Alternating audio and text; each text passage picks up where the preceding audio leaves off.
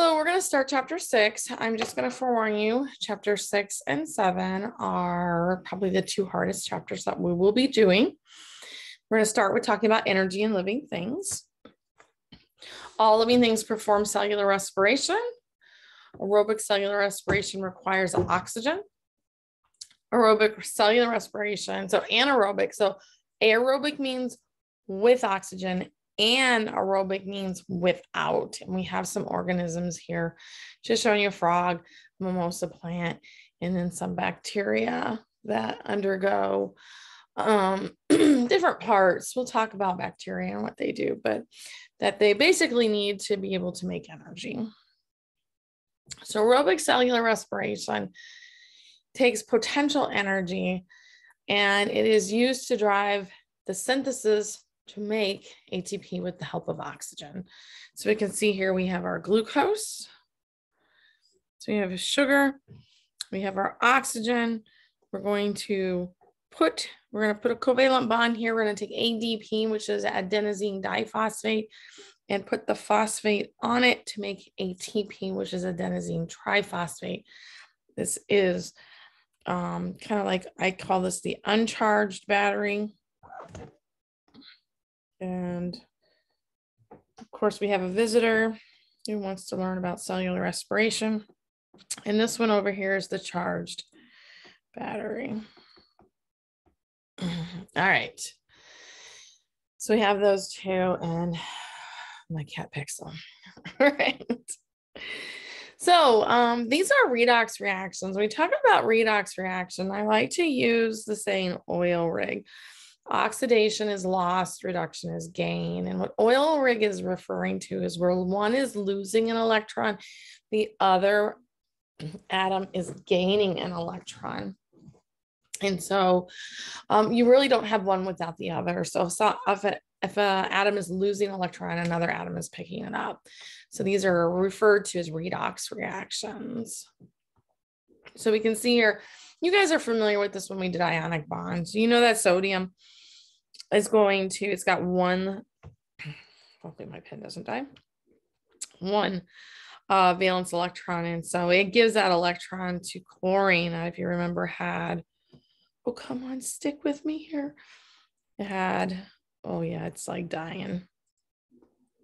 Oh, come on, let me finish this. Well, I tried. Has 7 valence electrons around it. And so then we can fill that outer electron shell, and then they hang out together. But one has lost, one is gained. So that is a reduction.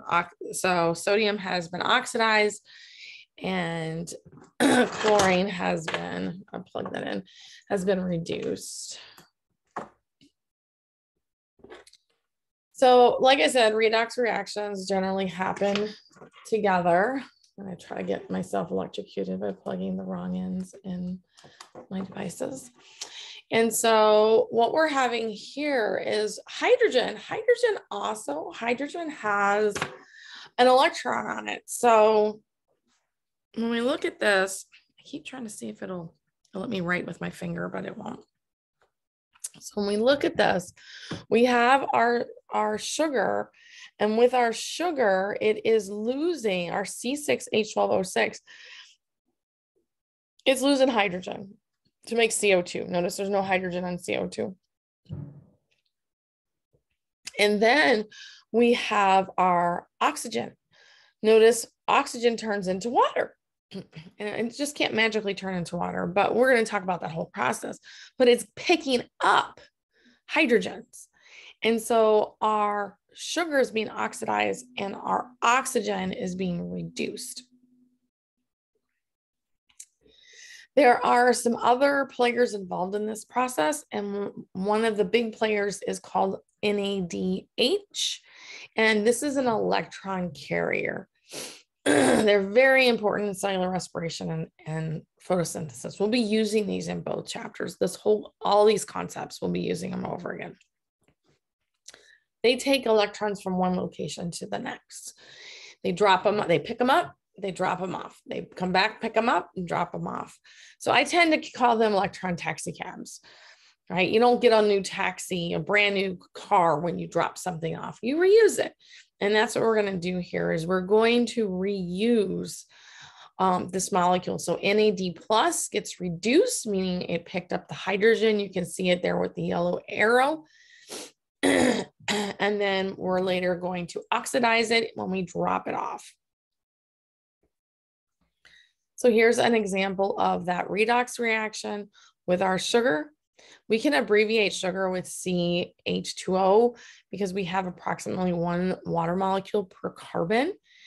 And so what we're doing here is we're taking our hydrogen, like I said, hydrogen splits into a proton. H plus is a proton, right? It's a hydrogen atom without an electron, and if it doesn't have electron, all you have left is a proton. So we have a proton, so we can split it into protons and electrons. We have our NAD plus, we're going to reduce it. And then we are going to have our, when we split this down, basically what we're going to say is that NAD plus is going to actually take 2 electrons and a proton. So we have this proton left over, all right? So that's why you'll see this represented as NADH plus H plus, because we have 2 hydrogens we're going to break down. So we have 2 protons, 2 electrons, and NAD plus will take 2 electrons. Oh, that would be bad. And a proton. I'm flipping you guys off here. And a proton, and leaving 1 proton left over. And that's what that H plus is representing. ATP, we have what's called adenosine, which is your nitrogen base, adenine, with our sugar. And then we have our AMP, adenosine monophosphate, with 1 phosphate group, ADP with diphosphate, 2 phosphates, and ATP with 3 phosphates. And these phosphate bonds, and you can see how they have those red covalent bonds, they're very angry. They don't like to stay together. They're very high energy. And so when we break them, we release a lot of energy. But on the other hand, it takes a lot of energy to put them back together. So the hydrolysis of ATP, of course, we're going to split water when we do this because we got to put our ends on. It's exergonic, meaning, again, if we break 1 phosphate group off, we're going to release energy. And so we're going downhill. And what we can do is take that energy we release and we can use it to push something uphill, endergonic. So we couple this reaction. So we do a lot of energy coupling with our exergonic and our endergonic reaction.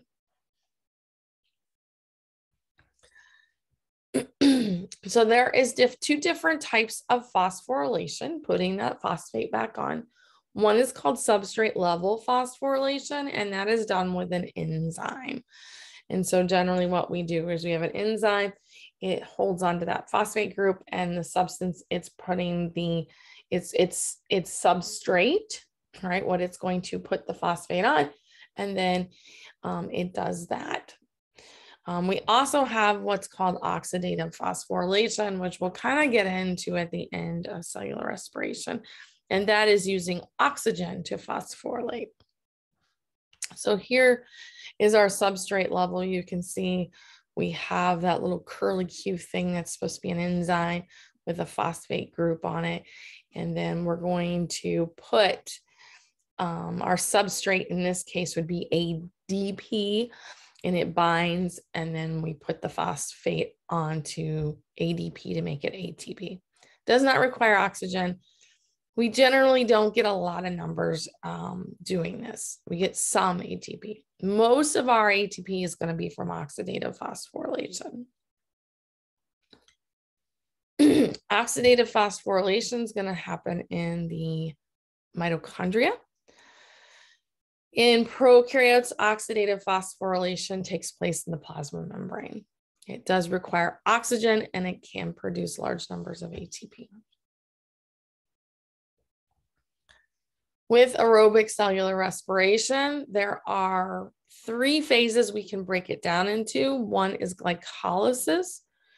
2 is the citric acid cycle, and 3 is the oxidative phosphorylation phase. In each one of those, there are some other little sub phases or sub stages, like pyruvate oxidation, which is also called the intermediate step, or your book calls it the preparatory step. And we're going to get into each one of these steps with the other lessons. And so I am going to leave you with that, but we will, again, we are going to be talking about glycolysis, intermediate, and the Krebs cycle and oxidative phosphorylation. It will be very complicated. I promise you we'll get through it, and I will see you next time.